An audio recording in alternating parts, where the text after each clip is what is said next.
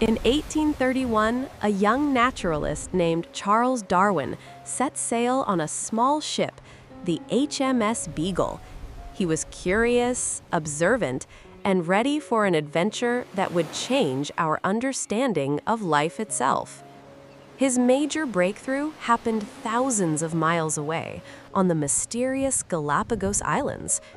Darwin noticed something strange. The finches on different islands were clearly related, but their beaks were drastically different. Some were thick and powerful for cracking hard nuts. Others were thin for picking small seeds. Darwin realized two universal truths. First, variation. Every single living creature is slightly different. Some giraffes have slightly longer necks. Some beetles are a slightly different shade.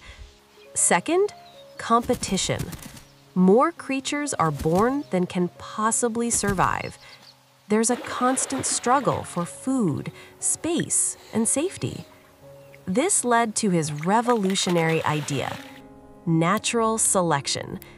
In the struggle for life, the individuals with traits best suited to their environment, the faster runners, the better camouflaged insects, the finch with the perfect beak, are the ones most likely to survive and reproduce. Over countless generations, these tiny advantages accumulate, slowly leading to entirely new species.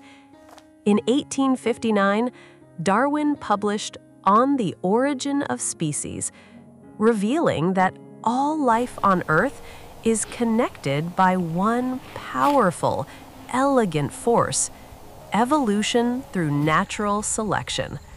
We are all cousins, shaped by the relentless, beautiful pressure of nature.